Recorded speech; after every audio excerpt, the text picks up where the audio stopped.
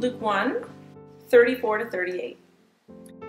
"How will this be?" Mary asked the angel, "since I am a virgin?" The angel answered, "The Holy Spirit will come upon you, and the power of the Most High will overshadow you. So the Holy One to be born will be called the Son of God. Even Elizabeth, your relative, is going to have a child in her old age, and she who is said to be barren is in her 6th month. For nothing is impossible with God." "I am the Lord's servant," Mary answered. "May it be to me as you have said."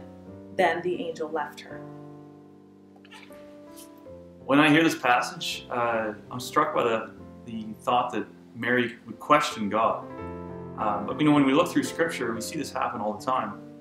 People are called and they question, and you look at Abraham, Moses, Paul, even, and Mary does the same. And God's okay with that, with us questioning. But the thing that really stands out about Mary that's different to me is that we really don't know how long this time period was that she considered all this, but we do know it was fairly short, I would say. But she just immediately just says, "Yes, I will do this. I'll be your servant." And that really stands out to me. And it's okay to question, but it's when our questions become so much that it stalls us that we don't move to action. And Mary just immediately moves to action. And she was chosen by God because of her faithfulness.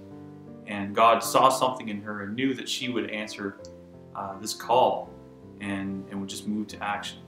And so during this Christmas time, we just challenge everybody, and ourselves too, to just be servants like Mary was, and to not let our questions about whether something's hard or too difficult or whatnot to stall us out, but just say, "We're willing, we're here," just like Mary was.